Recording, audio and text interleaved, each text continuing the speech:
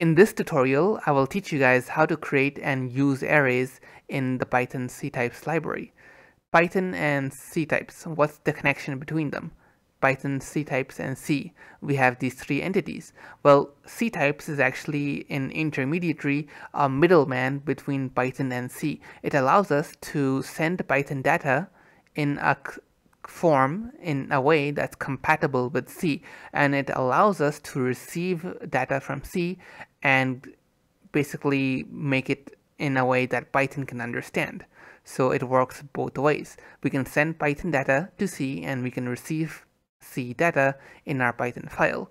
Now, how do we do this? Well, in my previous videos we discussed how to do this with regular data types, how to do this with structs, how to do this with strings, how to do this with pointers. This video is all about arrays, how to pass arrays from Python to C, and how to pass an array from C back to Python. So that's today's focus. Okay, if you want to see any of my previous videos, I will have links to them in the description below. Okay, the first thing that we'll take a look at is how to create a simple array. So we'll do something like values, okay, which is going to be our array. Then we'll do ctypes dot. Now we pick a ctypes data type, like character pointer, like long, bool, buffer. Wait, not buffer. I don't think so. Byte, char, double, float, integer, and then there are all these over here. Let's just go with integer, and we'll create an array of size 10. You do this just by multiplying the data type with the number of elements that you want. Okay, pretty straightforward. And then what you need to actually kind of initialize this. So you need to call this constructor over here, which gives it the default value, which is 0. So if we iterate over this now, and we print out values I, and let me just comment this code out because it's going to give an error right now. It's going to print out 0. Okay, all of these values are initialized to 0. Okay, now let me just uncomment that now, and now our goal is to assign some values here. So we'll just assign I, the index itself. Okay, and now our array has values from 0 to 9. Now what we'll do is pass this array into our C file and then sum the result and then pass it back into our Python code. Okay, it's a very simple computation, array sum. Okay, now let's come over here to our C file and begin writing some code.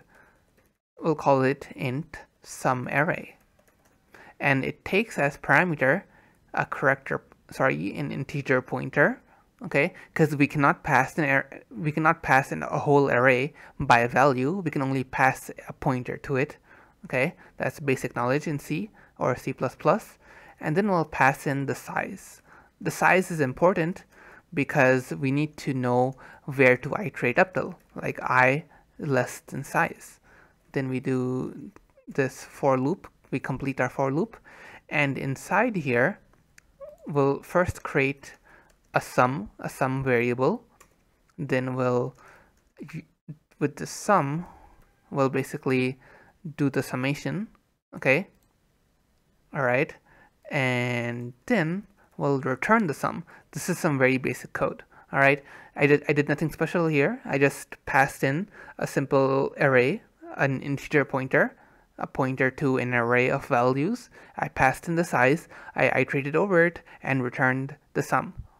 Now what we need to do actually is compile this code, okay, using this command.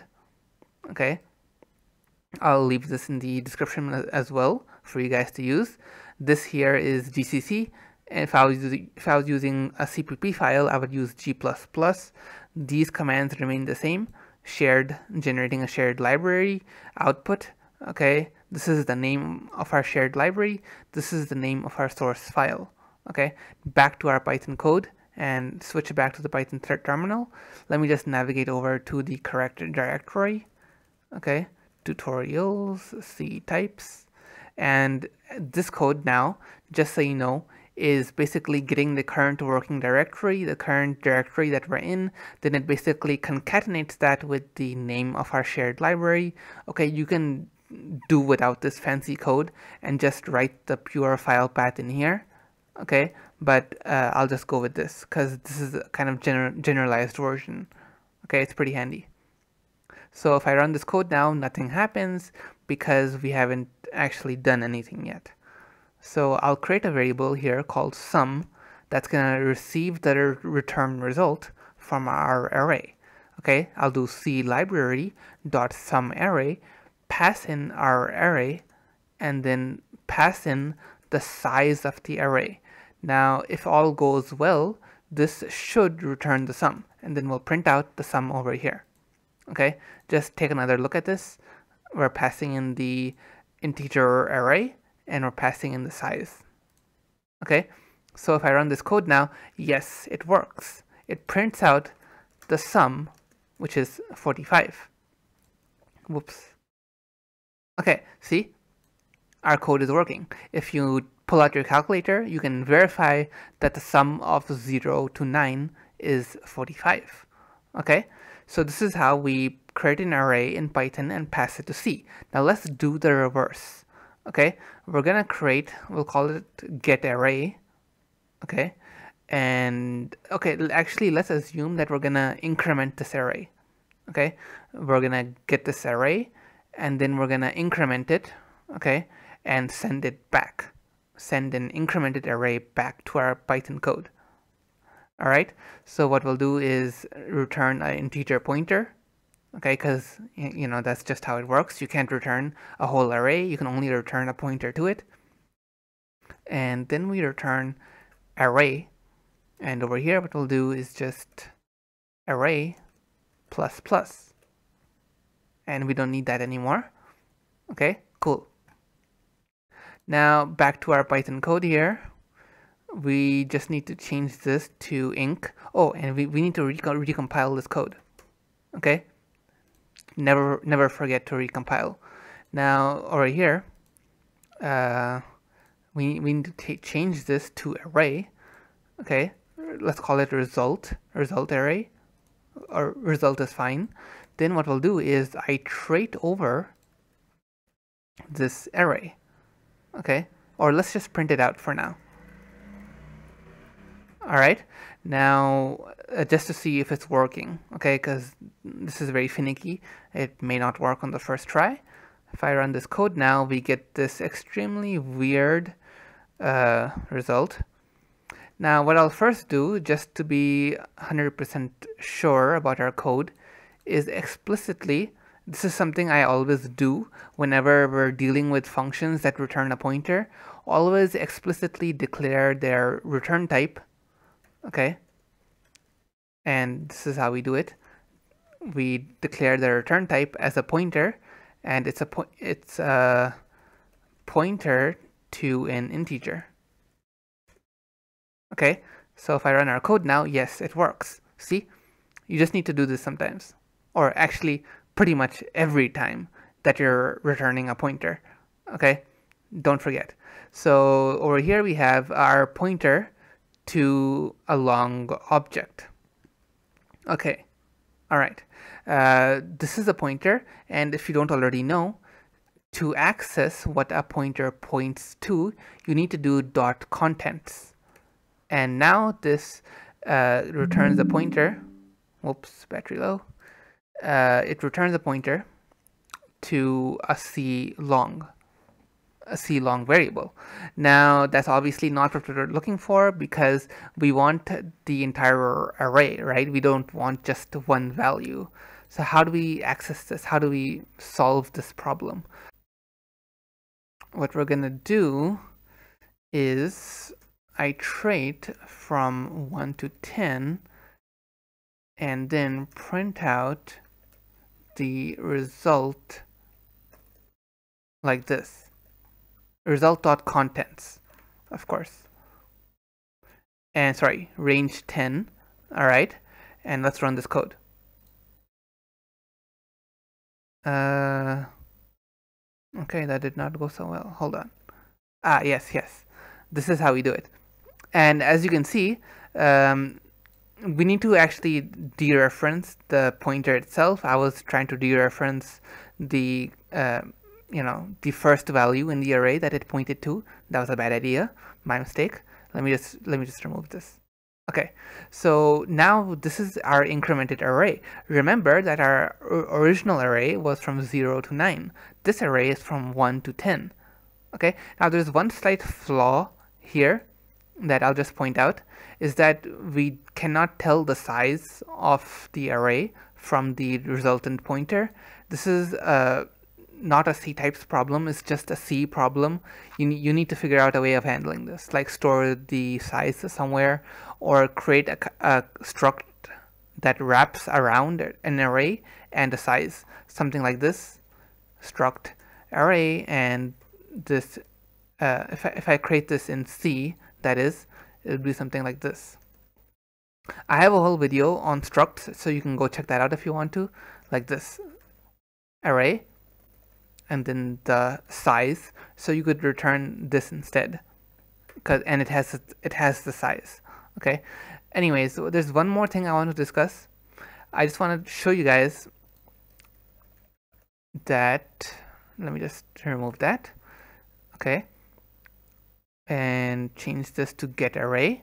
I'm gonna change our function. I want to show you how to dynamically allocate an array in C and pass it back to our Python code, because you cannot do something like this. You cannot create a simple array. You cannot create a simple array like this and pass it back. Okay, you cannot do this. It's not a good idea. Don't do it. Because how do I put this? You need to dynamically allocate your memory whenever you're returning something like a pointer or an array back to your Python program. Once this function ends, okay, let me just complete this example, and I'll actually show you why this is a problem. Okay, we're effectively doing the same thing. Okay, same thing that we did in Python. Initialize the array from 0 to 9. It has 10 values. And if I try to return this array, let me just recompile it. And it even gives me a warning. It says that you're returning the address of a local variable. This is a bad idea, because once this function ends, the memory will be destroyed and will be returning a dangling pointer, an address to a memory location that no longer exists. So this is actually a very stupid idea, but I'm just doing this anyway just to show you guys. And there we go. It says null pointer access. So let's come back here, and we're gonna dynamically allocate this using malloc. And 10 multiplied by size of integer. Okay. Recompile. Come back here. Sorry, wrong one. Run our code here, and now it prints out values from 0 to 9. It's all working correctly now, because we dynamically allocated it. But when we dynamically allocate, you need to keep in mind that you need to free your memory. Okay, so we need to, once we're done with our array in Python, we need to pass it back into C and then call the free method on it. And we can't do this in Python because Python doesn't have functions for dynamically allocating or releasing memory. So we need to actually pass it back, okay, like this. So once we're done, do some other stuff over here, do some other stuff, okay, and once you are done, we free memory. And we can do this by clibrary.freeMemory, which is the function we just defined. Okay, pass in our result array. Did I recompile? Let's just do it again. Okay, done. And I come back here and print this out. And obviously you don't see anything happening because it's just freeing memory. But this is important because our program just ends right after this, so we don't notice anything. But if this was a proper application, then we would slowly notice that memory is getting reduced over time it's a memory leak happening. Okay, so this is just something important to keep in mind. Always free dynamic memory. Okay, now this is my video. We discussed 3 scenarios. We discussed how to create an array in Python, pass it to C, print it out. We discussed how to pass an array from Python to C, then return the same array back, then how to create an array in C and return it back into Python. We discussed 3 different scenarios.